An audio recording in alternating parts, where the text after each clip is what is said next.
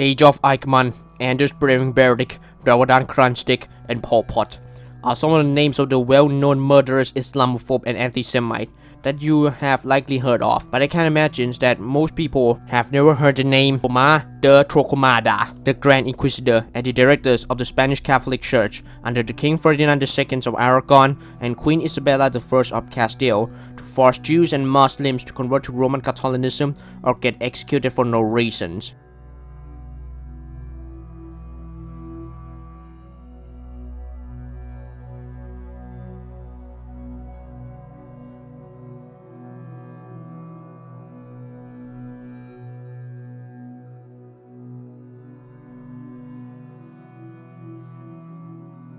The Inquisition was created through papal bull ad abolitum, issued at the end of the 12th century by Pope Lucius III to combat the Albigensian heresy in southern France.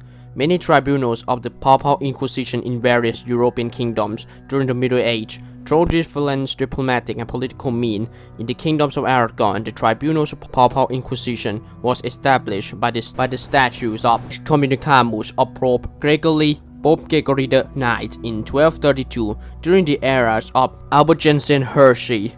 As a condition of peace, Aragon, the Inquisition was reserved by the concerns that the Iberian Peninsula, large Muslims and Jewish populations would have a radical influence on the Catholic populations. Rome pressed the kingdoms to accept the Papal Inquisitions after Aragon. Navarra consented in the 13th century and Portugal by the end of the 14th century, though its Roman Inquisition was famously inactive. Castile refused, steadily thrusting in prominent positions in Europe and its military power to keep the Pope's interventionism in check. By the end of the Middle Age, England, due to distance and voluntary compliance, and the Castiles, due to resistance and powers, were the only Western European kingdom to resist the establishment of the Inquisitions. In their realm successfully, there are several hypotheses of what prompted the tribunal creations after centuries of tolerance.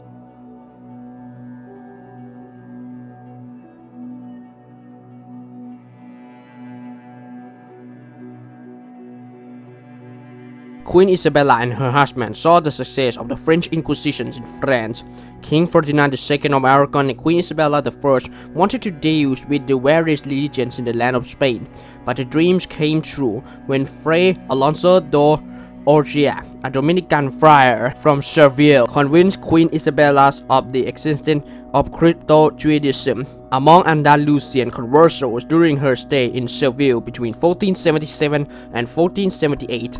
A report produced by Pedro González de Mendoza, Archbishop of Seville, and by the Segovian Dominican Tomás de Torquemada of Converso family himself corroborated these assertions, and then the Inquisition began.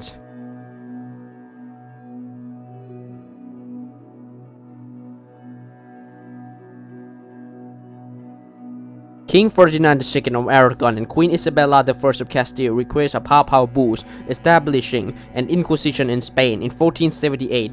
Pope Sixtus IV granted a bull permitting the monarchs to select and appoint 2 or 3 priests over 40 years of age to act as inquisitor. In 1483, Ferdinand and Isabella established a state council to administer the Inquisition, with the Dominican Friar Tomás de Torquemada serving as its president. Even however, Sixtus IV protested the activities of the Inquisition in Aragon and its treatment of the converso. Torquemada eventually assumed the title of Inquisitor General.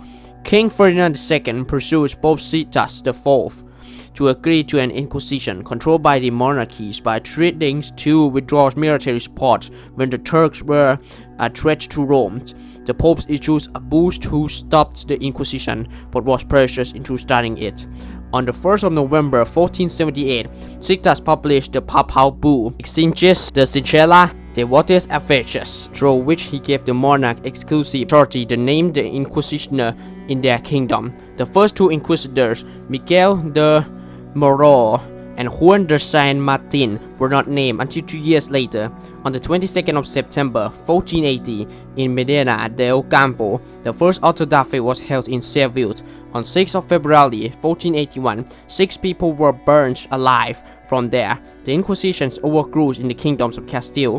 By 1492, tribunals existed in 8 Castilian cities: Alba, Córdoba, Jaén, Mérida del Campo, Segovia, Secuncia, Toledo, and Valladolid. In 1483, Jews were expelled from all of Andalusia, so the popes wanted to crack down on abuse. Ferdinand pressured him to promulgate a new bull, threatening that he would otherwise separate the Inquisitions from Catholic authorities. Sid just did so on 17 October 1483, naming Tomás de Torquemada Inquisitors, General of Aragon, Valencia, and Catalonia. Torquemada quickly established protocols for the Inquisitions. A new court would announce a 30-day grace period for confessions and the gatherings of accusations by neighbors. Evidence used to identify a crypto-Jews, including the absence of chimney smokes on Saturday, a site the family might secretly be honoring the Shabbat. Buy many vegetables before Passover, purchasing meat from a convert butcher. The court could employ physical tortures to extract confessions. Once the accused guilt had been established, crypto-Jews were allowed to confess and penance, although those who refused were executed. In 1484, Pope Innocent VIII attempted to allow appeals to Rome against the Inquisition, which would weaken the institution function as protection against popes. Still, in December 1484 and again in 1509, Ferdinand declared dates and confiscations for anyone trying to use such protocol without royal permission. With this, the Inquisition became the only institution that hates authorities across all the realms of the Spanish monarchy and a proper mechanism at the crown service. The cities of Aragon continued resisting and even saw revolts, as in Teruel from 1484 to 1485. The murders of Inquisitor Pedro Abreu in Zaragoza on 15 September 1485 caused public opinion to turn against the conversos and in favor of the Inquisitions. In Aragon, the Inquisitioners' courts were especially focused on members of the powerful converso minority, ending their influence in the Aragonese administrations. The Inquisition was extremely active between 1480 and 1530. And some sources give different estimates of the numbers of trials and executions in this period. Some estimated about 2,000 executions based on the documentation of the auto da fe, in great majority being conversos of Jewish origins.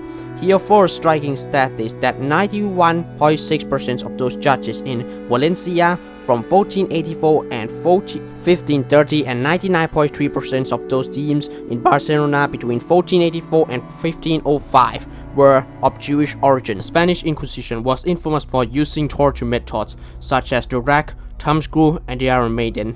Muslims who live in the Emirate of Granada fears that Inquisition came into this emirate, and it's true. In 1482, the Granada Wars was beginning. Christian forces captured Alma de Granada in February 1482. This marked the beginnings of the grinding 10 Years' War. The Christian forces consisted of troops provided by Castellan nobles, Tau, the Santa Hermanes, and Swiss mercenaries. The Catholic Church also encouraged other Christian countries to offer their force and finance to the war efforts. Meanwhile, the civil wars erupted in Granada due to succession struggles in the Narcid ruling house Castile used this internal suffrage as an opportunity to push further into Granada. By 1491, the city of Granada itself lay under siege. On the 25th of November, at the same year, the Treaty of Granada was signed, setting out the conditions for surrenders. On the 2nd of January 1492, the last Muslim leader, Muhammad XII, known as Bobadi to the Spanish, gave up complete control of Granada to Ferdinand and Isabella. Life under the Catholic monarchs in Granada was not so good. The Inquisition searched for false or repressed converts among the Morisco who had converted from Islam. Beginning in the decree of 14 February 1502, Muslims in Granada had to choose between conversions to Catholicism or expulsion in the Crown of Aragon. Most Muslims faced this choice after the rules of the Brotherhood. It is important to note that the enforcement of the expulsions of the Morisco was enforced uneventually, especially in the land of the interior and the north, where the coexistence has lasted for over 5 centuries, and the population protect Morisco, and others were particularly or entirely ignored. The War of the Abu Jarrah, a general Muslim Morisco uprising in Granada that expected to add Ottoman disembarkations in the peninsula, ended in a forced dispersal of about half of the region Morisco, total Castile, and Andalusia, and increased suspicions by Spanish authorities against this community that made many Muslims who lived in the area were killed or forced to Catholicism.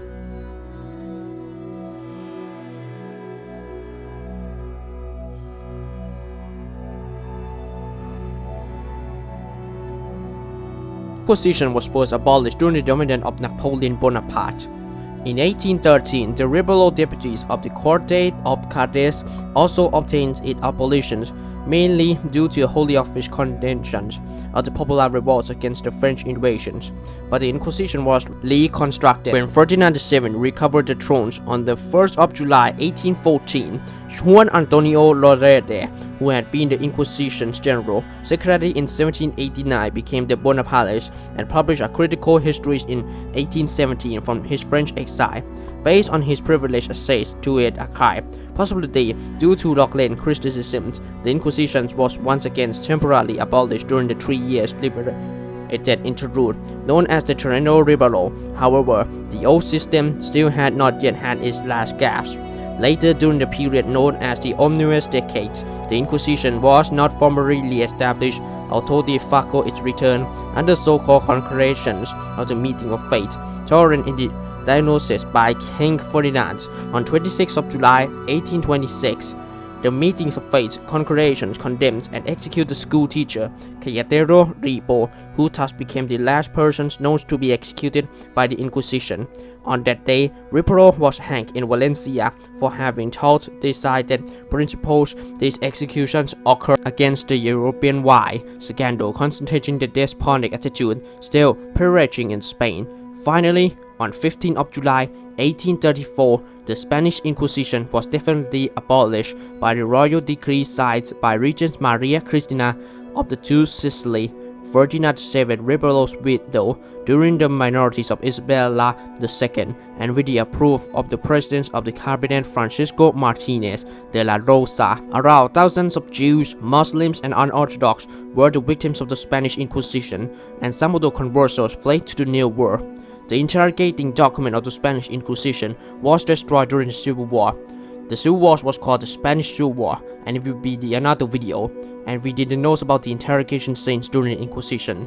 The other thing that we know is the documents written by the historians and the documentaries of these horrors of the Inquisition. And that is the video.